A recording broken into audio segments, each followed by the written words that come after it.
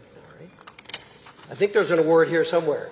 But it's a great honor for me to be here with so many Bhutanese friends and to introduce the honoree of the Distinguished Leadership Award, the former Prime Minister of Bhutan, Tshering Tobgay.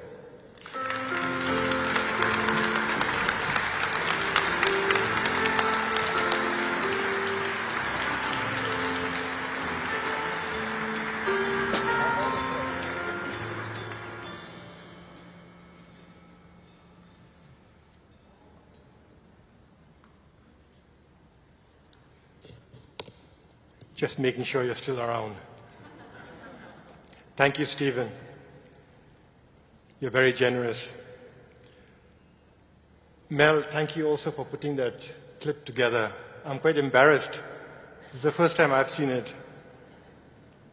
Your Majesty, Excellencies, distinguished guests, ladies and gentlemen, I'd like to speak about enlightened leadership. But before I do that, I should first thank the Hospitality Committee of the United Nations delegation for giving me the Distinguished Leadership Award. Thank you.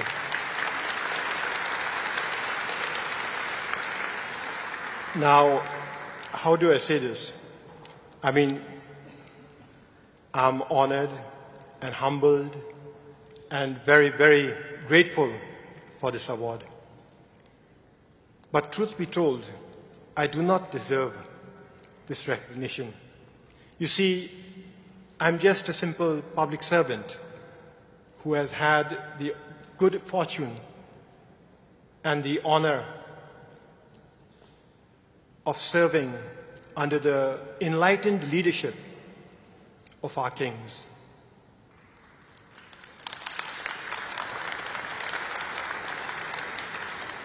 To me, in enlightened leadership, leaders exercise wisdom, compassion, and courage. Three virtues of the Riksum Gyumba. These are bodhisattvas, or enlightened beings that choose a life of service instead of entering nirvana. Enlightened leadership is why in Bhutan we have made good social progress in healthcare, education, and poverty reduction, even though we are a poor country. Enlightened leadership is why Bhutan is the world's custodian of a unique culture and tradition, even though we are a small country.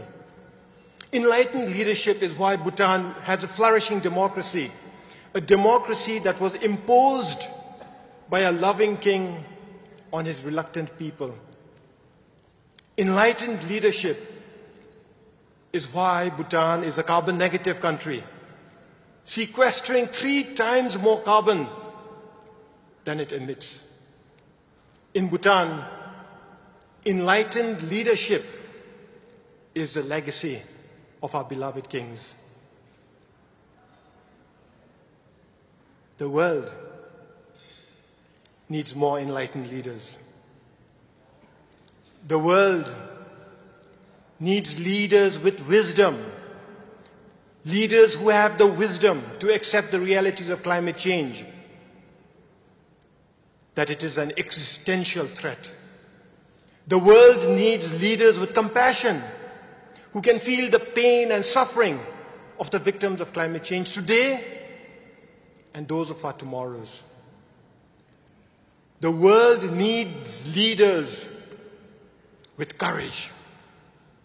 The courage to do the right, the courage to do what's good, the courage to do what's just, the courage to act now. Tonight, Excellencies, distinguished guests, ladies and gentlemen, we are among leaders from all over the world. I call on you to exercise enlightened leadership. The world, our world, desperately needs you.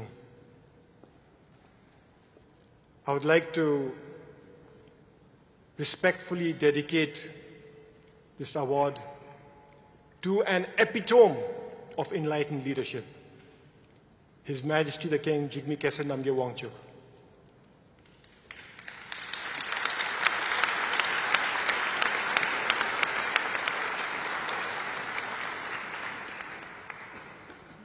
May his example be an inspiration to leaders throughout the world. Thank you very much.